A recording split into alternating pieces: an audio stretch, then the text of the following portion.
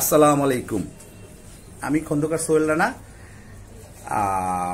SR TV Sohel Rana থেকে আপনাদের স্বাগতম। আসলে আমরা যারা কবুতর পালি, কবুতর সবাই পালি, কিন্তু কবুতরের রোগ বালাই সম্পর্কে আমাদের ধারণা ন্যূনতমই নাই। দেখা যাচ্ছে যে যারা খুব সিনিয়র লোক, যারা অনেকদিন ধরে কবুতর পালতেছে, তাদের সিমটম দেখতে দেখতে একটা ব্যবস্থা করে ফেলে যে এটার এই সিমটম হয়েছে, এইটা খাওয়ায়। আমরা যারা নতুন, যে ধরেন যে জিনিসটা, সেটা হলো যে আমি যে ভিডিওগুলো সবসময় করি সেটা হলো নতুনদের জন্য ভিডিও করি। আমরা যারা নতুন তারা কিভাবে কি করব, তো সেই জিনিসটার জন্য আজকে আমি আমার লফটে প্রতি মাসে একজন ভেটেরিনারি ডাক্তার আমার বাসায় আসে, লফটটা চেক করে যায়। চেক করার পরে তার যে থিওরিগুলো থাকে সেই থিওরিগুলাই আমি অ্যাপ্লাই করি। তার যে মেডিসিনগুলো দেওয়া থাকে শখ হিসাবে, ওগুলাই আমি ইউজ করি। তো বেসিক্যালি আজকে যে জিনিসটা হবে,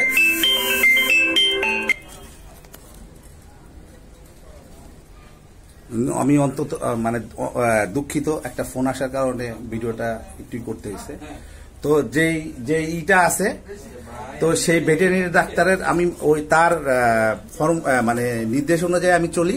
তো আজকে আপনাদের মানে একটা মূল আকর্ষণ বিষয় যে আজকে একটা ভেটেরিনারি ডাক্তারের সাথে আপনাদের করাবো, এবং আমাদের যে গ্রিবাস কবুতর, বাংলাদেশে যে গ্রিবাস কবুতর কিংবা বাংলাদেশে যে ফেন্সি কবুতর, যে রোগগুলা মূলত হয়, সেই বিষয়গুলা নিয়ে আমরা আজকে ডাক্তার মহোদয়ের সাথে আলাপ করব। তো চলুন আজকে ডাক্তার ভাইয়ের সাথে আমরা আলাপ করি। আসসালামু আলাইকুম ভাই, আপনি আমার বাসায় আসতেছেন প্রায় আজকে 2 থেকে 3 বছর হয়ে গেছে। তো আগে আপনার পরিচয়টা দেন, তারপর আমি মূল বিষয়টা নিয়ে আমি দর্শকদের সাথে আমি উপস্থাপন করব। আচ্ছা, আসসালামু আলাইকুম সবাইকে, যারা কবুতর প্রেমিক অথবা যারা পাখি পালন করেন বাংলাদেশে, সবার জন্য আমার শুভকামনা রইল এবং সবাইকে আমার তরফ থেকে আসসালামু আলাইকুম। আর এখানে আমি আজকে সোহেল ভাইয়ের এই কবুতরের খামারটাতে আসছি। তো সোহেল ভাইয়ের সাথে আমার দীর্ঘদিনের পরিচয়। তো উনি প্রতি মাসে আমাকে একবার আসতে বলে। তো সেই অনুযায়ী আমি একবার এসে কবুতরের খামারের যে বায়োসিকিউরিটি, কবুতরের অবস্থা সবকিছু দেখি এবং কোনো অ্যাডভাইস থাকলে সেটা অ্যাডভাইস দেই। ভ্যাকসিনেশন কখন কিভাবে করতে হবে, অথবা কবুতরের কোনো রোগ বালাই থাকলে সেটা নিয়েও আলোচনা করি এবং সেই অনুযায়ী তাকে একটা প্রেসক্রিপশন দিয়ে দিই। কোন কোন মেডিসিন সে ইউজ করবে সেই অনুযায়ী নির্দেশনা দিয়ে দিই। তো সেই অনুযায়ী আজকেও আসা। উনি কবুতরের খামারটা আশা করি আপনারা ভিডিওতে আস্তে আস্তে দেখতে পাচ্ছেন। তো আমি খুব বেশি সময় বক্তৃতা দীর্ঘায়িত করবো না, আমি শুধু এতটুকুই বলবো যে কবুতরে আসলে যারা কবুতর প্রেমী অথবা যারা পাখি প্রেমী অথবা যারা এভিয়ান নিয়ে আছেন, তাদেরকে বলবো যে সব সময় খামারে যে জিনিসটা প্রথমত আপনার মেনটেন করতে হবে সেটা হচ্ছে বায়োসিকিউরিটি, তার মানে জৈব নিরাপত্তা। জৈব নিরাপত্তা বলতে যে ব্যাপারটা আমি বোঝাতে চাচ্ছি সেটা হচ্ছে যে আপনার খামারের যে ভিতরের যে পরিবেশটা, এই পরিবেশটা, এবং বাহির থেকে কোনো মানুষ আসলে অথবা বাহির থেকে কোনো যে কেউ আসুক, সে যাতে একটা প্রপার একটা সিস্টেমের মধ্যে দিয়ে কবুতর খামারে আসে, সেটা যাতে সে পালন করে। যেমন ধরেন, যখন কেউ বাহির থেকে আসবে খামারে ঢোকার আগে অবশ্যই তাকে একটা ভালো জীবাণুনাশক দিয়ে স্প্রে করে নিতে হবে, কারণ আমাদের সাথে সবসময় অদৃশ্য জীবাণু আমরা ক্যারি করে আনি বাইরে থেকে, যেটা কিনা কবুতরের জন্য, পাখির জন্য খুবই খুবই মারাত্মক। কারণ দেখা গেল যে আমরা বডিতে করে আমাদের সাথে অদৃশ্য জীবাণু আনি, যেটা কিনা ওদের ক্যারিয়ার বা বাহক হিসেবে কাজ করে। বিভিন্ন ধরনের ভাইরাল ডিজিজ আনি, বিভিন্ন ধরনের ব্যাকটেরিয়া আমাদের সাথে। সেই ক্ষেত্রে আমাদের এখন কি করতে হবে? সেই ক্ষেত্রে আমাদের প্রথম যেটা করতে হবে যে কবুতরের খামারে ঢোকার আগে আপনি আপনার খামারের বাহিরে ঢোকার আগে একটা নির্দিষ্ট স্থানে আপনি একটা জীবাণুনাশক স্প্রে রাখবেন। এরকম একটা বোতলের ভিতরে আপনার এরকম একটা স্প্রে মেশিন লাগিয়ে, এটার ভিতরে কি কি দিতে হবে? আপনি এটাকে ধরেন এটা একটা 4 লিটারের একটা আচ্ছা, এখানে আপনি কি এই স্প্রেটা আপনার করতে হবে কি, যে সমস্ত মেডিসিন আমাদের বাংলাদেশে এখন সাধারণত জীবাণুনাশক হিসেবে ভালো কাজ করে, তার মধ্যে আছে টিমসেন, ভাইরোসিট, ভিরকোরেন্স, এই জাতীয় যেগুলা ভালো, তারপরে TH4, এই এই এই ধরনের জীবাণুনাশক যেগুলো ভালো জীবাণুনাশক হিসেবে পরিচিত, যে কোনো একটা জীবাণুনাশক আপনি রাখলেন, এখানে মিক্স করে রাখলেন। ঢোকার আগে কিভাবে মিক্স করবে, কত লিটারে কতটুকু মিক্স করবে? এটা আসলে ডিপেন্ডস করে ওষুধের উপর। আপনি যদি এখন টিনসিন ইউজ করেন তাহলে 1 লিটারে 1 গ্রাম, আর যদি আপনি ভাইরোসিড ইউজ করেন তাহলে 1 লিটারে 3 মিলি, যদি আপনি TH4 ইউজ করেন তাহলে সেক্ষেত্রে 1 লিটারে 1 মিলি। এভাবে আপনি যেই আপনি আগে ফার্স্ট যে কোনো একটা ড্রাগ ইউজ করবেন, যে কোনো একটা মেডিসিন সিলেক্ট করবেন যে হ্যাঁ এটা আমি ইউজ করব জীবাণুনাশক হিসেবে। আচ্ছা, এর সাথে কি মানে এই পানিটার সাথে কি ফিটকিরি কিংবা পটাশ জাতীয় কিছু এটার সাথে মিক্স করা যায়? না, কোনো দরকার নেই পটাশ অথবা ফিটকারি, কারণ জীবাণুনাশক যেটা আপনি ইউজ করতেছেন এটা অনলি আপনার পানির সাথে যে ডোজ আছে ওই ডোজ অনুযায়ী ইউজ করবেন, এটাই এক্সিলেন্ট কাজ করবে। এটার সাথে আপনার ফিটকারি অথবা পটাশ মিশানোর কোনো দরকার নেই। আচ্ছা, তারপরে আপনার যেটা করতে হবে আমি একটু বলি। ভিতরে আসার পর আপনি প্রথমে ওদেরকে এমন জায়গায় সেটিং করতে হবে যাতে আপনার প্রাকৃতিক যে আলো বাতাস সেটা যাতে সে ঠিক মতো পায়। তবে হ্যাঁ, অবশ্যই দেখতে হবে যে বৃষ্টি হলে অথবা ঝড় জলোচ্ছ্বাস হলে তখন এদেরকে সুন্দর মতো ঢেকে দিতে হবে, ভিতরে নিয়ে আসতে হবে কিছু সময়ের জন্য। আর যদি শীতকাল হয়, শীতকালের মেইনটেনেন্স আর ম্যানেজমেন্টটা তখন অন্যরকম। তখন দেখা গেল যে আপনি রাত্রেবেলা এটা ঢেকে দিতে হবে। উপরে আপনার রুমের ভিতরে থার্মোমিটার লাগবে, রুম থার্মোমিটার লাগবে। পাশাপাশি আপনার ভিতরে যদি টেম্পারেচার যদি আপনার কখনো দেখা যায় যে 25 এর নিচে চলে যায়, 24 এর নিচে চলে যায়, লাইক 20, 21, 22, তখন আপনার হিটটা একটু বাড়ায় দেবেন। আসলে কবুতরের জন্য নর্মাল টেম্পারেচারটা হচ্ছে 28 থেকে 32 ডিগ্রি সেলসিয়াস। যে রুম টেম্পারেচারটা, এই রুম টেম্পারেচারটা হলে বেশি ভালো। তো আর যেটা করতে হবে, ভিতরে আসার পর আপনি কবুতরের মুভমেন্ট গুলা দেখবেন, খাওয়া দাওয়া দেখবেন, ওদেরকে খাওয়া দিবেন, পানি দিবেন, সবকিছুই রুটিন ওয়াইজ দিবেন, এবং দেওয়ার পর একটু দাঁড়ায় দেখবেন যে কবুতরগুলা ঠিক মতো খাচ্ছে কিনা, ওদের মুভমেন্ট ঠিক আছে কিনা, চলাফেরা ঠিক আছে কিনা। যদি কোনো কবুতরকে দেখেন যে কোনো কিছু অ্যাবনর্মালিটিস দেখেন, লাইক সে খাওয়া দাওয়া করতেছে না, অথবা সে এক জায়গায় দাঁড়িয়ে একটু ঝিমাচ্ছে, অথবা তার মুভমেন্ট আগের মতো নাই, চাঞ্চলতা আগের মতো নাই, তখন আপনাকে সাথে সাথে কিন্তু ওকে চেক আপ করতে হবে, এবং আপনি দেখবেন যে ওর আসলে কি সমস্যা। তো সমস্যার ক্ষেত্রে প্রথমে যেটা করবেন, ওর চোখগুলা দেখবেন, চোখ দিয়ে কোনো পানি আছে কিনা, অথবা চোখগুলা ভিজা ভিজা কিনা। শ্বাসনালীতে দেখবেন, ভিতর থেকে যদি দেখে যে ও কি কোনো ধরনের শ্বাসকষ্টে ভুগতেছে কিনা, জোরে জোরে নিঃশ্বাস নিচ্ছে কিনা। তারপরে পায়খানাটা দেখেন একটু, কারণ পায়খানাটা দেখলে আপনি মোটামুটি কিছুটা ক্লিয়ার হবেন। সাধারণত ভাইরাল ডিজিজ হলে অথবা যে কোনো ব্যাকটেরিয়াল ইনফেকশন হলে পায়খানাটা একটু খারাপ হয়ে যায়। পায়খানাটা কি একটু পাতলা হচ্ছে কিনা নর্মালের তুলনায়, পায়খানার কালারটা কি নর্মালের তুলনায় চেঞ্জ হয়ে যাচ্ছে কিনা, এগুলো একটু লক্ষ্য করবেন। তাহলে আপনি কিন্তু কিছুটা হলেও বুঝতে পারবেন যে আপনার কবুতর সুস্থ আছে না অসুস্থ। তো সেই অনুযায়ী যদি অসুস্থ থাকে তখন আপনাকে কিন্তু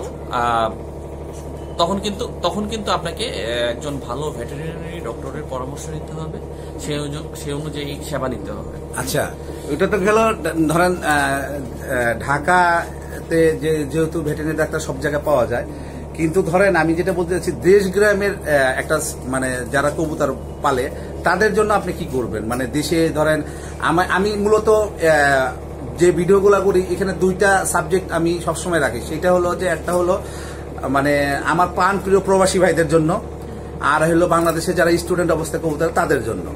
যারা স্টুডেন্ট তাদের তো ধরেন নুন আনতে পান্তা ফুরায়, তাদের যে টিফিন খরচ সেটা দিয়ে তারা কবুতর পালে। হ্যাঁ,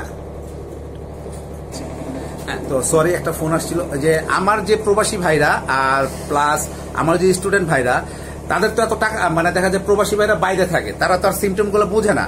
তো সেই ক্ষেত্রে আপনি কি সাজেশন দিবেন যে এই ওষুধগুলা মোটামুটি মানে আমি বলতে চাচ্ছি যে বাংলাদেশে যে কবুতরগুলা, সেই কবুতরগুলা মূল কি একটা সিমটম বলেন যে এই সিমটমটা সব কবুতরের হয়, এই অসুখটা সব কবুতরের হয়, সেই ক্ষেত্রে এই ওষুধটা আপনি যদি মোটামুটি রাখেন আপাতত কভার করার জন্য, তারপরে আপনি আপনি ভেটেরিনারি ডাক্তারের পরামর্শ নিতে পারেন। এই জিনিসটা জানার জন্য থ্যাংক ইউ আপনার কোশ্চেনের জন্য। কিন্তু আসলে যে কোশ্চেনটা করছেন এটা আসলে এক্স্যাক্টলি কেউই কখনো বলতে পারবেন না কবুতরের কখন কোন রোগটা হয়।